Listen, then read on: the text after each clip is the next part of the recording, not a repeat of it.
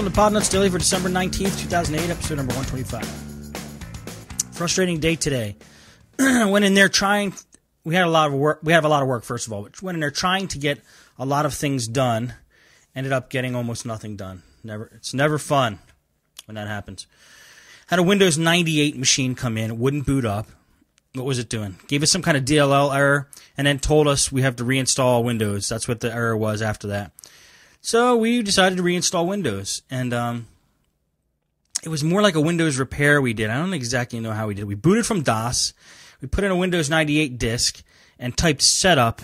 And I don't know what happened after that. But all I do know is after it finished, it got to the screen where Windows 98 tried to load. And you get that bar scrolling across the bottom. I don't know a lot about Windows 98 personally, actually. And that's what happened. I'd love to put XP on the machine. We're going to find out if we can do that tomorrow.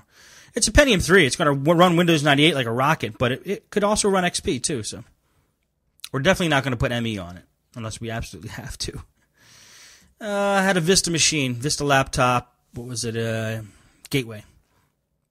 And aside from one of the fan blades breaking in the CPU cooling fan, which I don't know how you break one of those blades on those fans. That's very odd. I mean, that fan is tucked in there pretty good, blocked by like plastic and vents and this kind of thing, and one blade broke off. Very strange.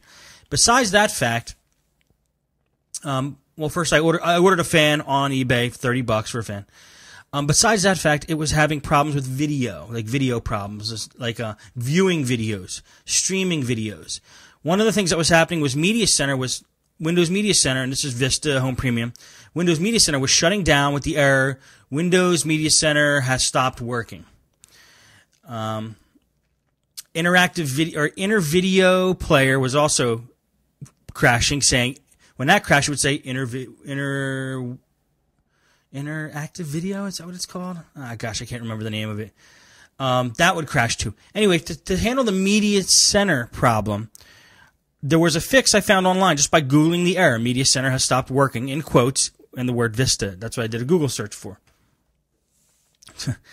And what we did was you go into the root directory, you go into you show hidden files, you make it so you can see hidden files, you go into Program Data folder, then in the Microsoft folder, there's a folder called eHome. And in eHome, it stores a lot of the Media Center settings. And they're all temporary files. If you delete those files, Media Center will load, but it'll load minus, I think, if some of the customizations you have done to it are gone, you have to redo them. Anyway, once we emptied that folder out, that error stopped. So we were good with that. The Inner Video Player, what I did to fix that was just I upgraded Inner Video Player, and that fixed that problem.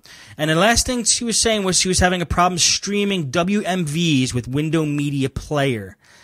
I couldn't find any place to stream WMVs. I don't know. So I couldn't test that, but for what I did do for that was, what did I do? I didn't do anything yet for that.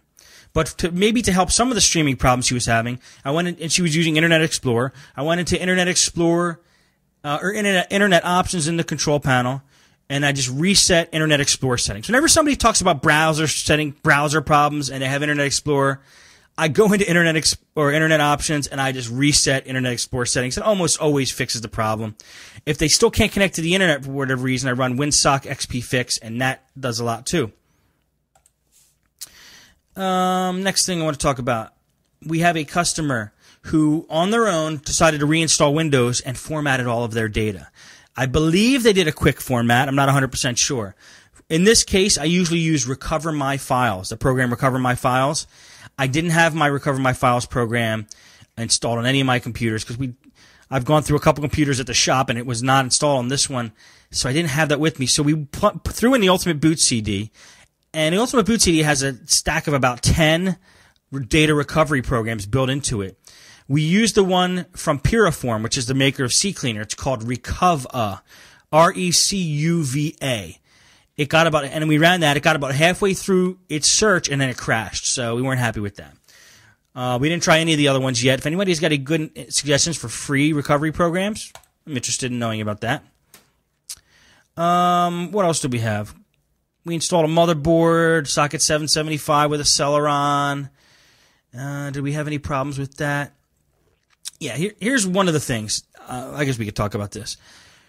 A lot of times, a customer comes in who needs a new motherboard. They have a socket 478, and they're running a Pentium 4 or Celeron. It has DDR memory, and they're running everything off IDE drives. Well, when I go to Micro Center, sometimes I can't pass up the deals on these motherboards they have, like $50 for a brand new motherboard, plus $39 for a Celeron chip. So for the price of a socket 478 motherboard at the place I usually get it, I can get a socket 775 motherboard with a new Celeron chip, and then I can put that in the machine. The problem is now I have to take DDR, and I got to replace it with DDR2, because Micro Center doesn't sell any DDR motherboards anymore. They don't sell any socket 478 motherboards anymore. I wish they did. It's a nice upgrade to get them up to like a dual-core Celeron, socket 775, dual-core memory, and you're spending about the same amount of money, a little bit more maybe, as you are with just a regular socket 478 motherboard. The problem is, if most of these motherboards now come with only one IDE port, so if the person has two CD drives and an IDE hard drive, you're kind of screwed because you can't split that cable into three. You have to plug in both CD drives into one IDE port and your hard drive into the other one. Well, to get around this problem, and this is just for a little bit more money, also, you get a PCI card that has two IDE slots in it. And this way, you can run your CD drives off of that. The problem is you can't boot off the CD drives from that, so it got a little messy, but we figured it out. All right, it's going to be a short show today, guys. I didn't have a lot of stuff going on, and I forgot my notes at the shop, by the way. So maybe I might have had some stuff going on, but I don't have the notes with me. Nebin has a voicemail here. Let me just play that while I think of some other stuff to do. Here we go. This is Nebin's voicemail. Hey, Steve, it's Ben. I got a couple of things. First one, I was listening to your, I guess, most recent show. Don't remember.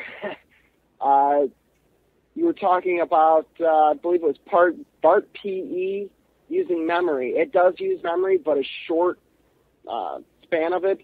And it does work around any memory errors, I believe. So that's why you were able to load BART PE and not Windows. And the second thing, let's see, I believe it's PayPal.